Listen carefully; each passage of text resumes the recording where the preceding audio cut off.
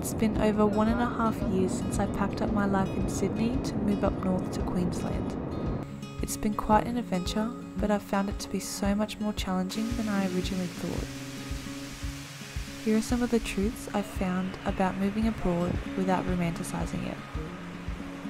The truth is that making friends as an adult in a new city is hard, and even if you meet people you like, you still feel lonely sometimes because when you're starting from scratch, it's easier to build one-on-one connections than a big friend group.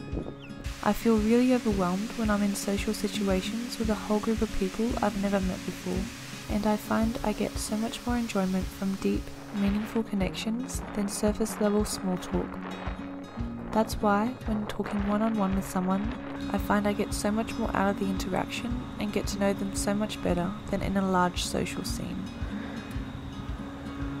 Another truth is that you'll also be alone a lot of the time and be forced to learn how to enjoy your own company and become more independent and more self-sufficient, which will bring up a lot of difficult emotions. This has been one of the hardest things for me, learning to enjoy my own company.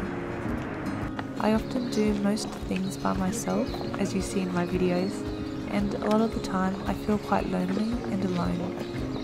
This has started to change a little as I've begun making a handful of friends, but it's only taken until now, a 1.5 years later, to do so.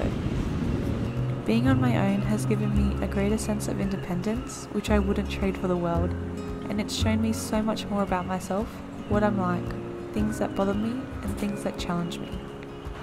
I found at the beginning that taking myself out on brunch dates, or even just eating by myself, was really uncomfortable for me.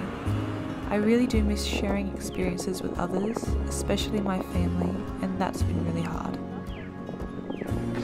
The truth is that the newfound independence you gain from starting your life over will prove that you are capable of so much more than you had ever thought possible, and that will make you demand a lot from yourself, from life, and from others around you. But it will also encourage you to make the most of your limited time here on Earth. I've found I appreciate the little things so much more, and I don't like to waste any second of my day. So, while moving abroad has been one of the hardest things I've ever done, it has also been life-changing for me. It's pushed me so far out of my comfort zone, and I've learned a lot about myself during this time.